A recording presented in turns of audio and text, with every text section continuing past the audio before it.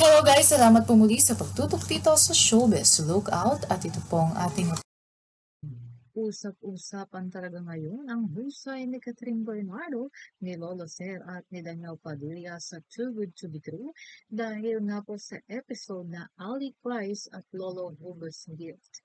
Nang binigyan nga po ng regalo ni Lolo Hugo itong si Kathryn Bernardo bilang Ali sa Too Good to Be True ay talagang napaiyak at bumuhos ang luha ni Ali.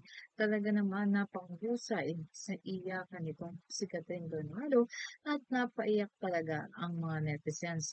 At ganoon din naman kahusay itong si Tito Ronaldo Valdez bilang Lolo Hugo. Makikita po natin ang komento ng isang netizen, si Miss Romelia Cataluna. I cried so hard in the scene. You can feel the sincerity of Lolo and Ali. Hope there's part 2. Ayan nga, at umaasa na po ang mga netizens na talaga sana daw ay may part 2 ang Too Good to Be True. At makikita rin po natin ang comment ng isa pang netizen. Another heart-stopping scene by Lolo Ser and Doc Ali. Sabi ni Rex Dugos na ayok ako dito kanina, napakagaling ni Ali. Normal lang yung acting yet very promising and nakakadala. Nakakamiss ka agad. Ang ganda ng scene na to with Lolo Ser. Tagos sa pusong moment. Ramdam ko yung lungkot. Kaka-proud that we have Kathryn sa industriya. Napakahusay yet beautiful. Sabi ni Ila May Kunanan, I cried so hard for Ali and Hugo.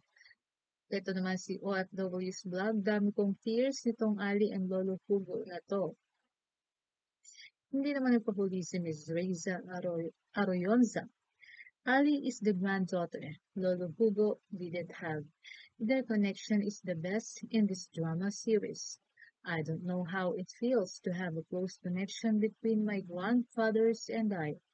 My father's dad died when my dad was young, and mother's dad was a very strict and busy man in his own world of cleaning business, even right now, though sickly due to his old age.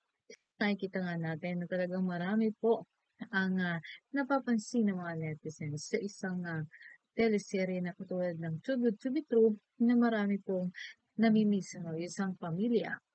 Makikita rin po natin si Victoria Aviso, bakit ba ang hilig niyong magpaiyak? Ayan nga, talagang sa mga last episode, talagang makikita natin na marami po ang napapaiyak sa storya ng Too Good to Be True.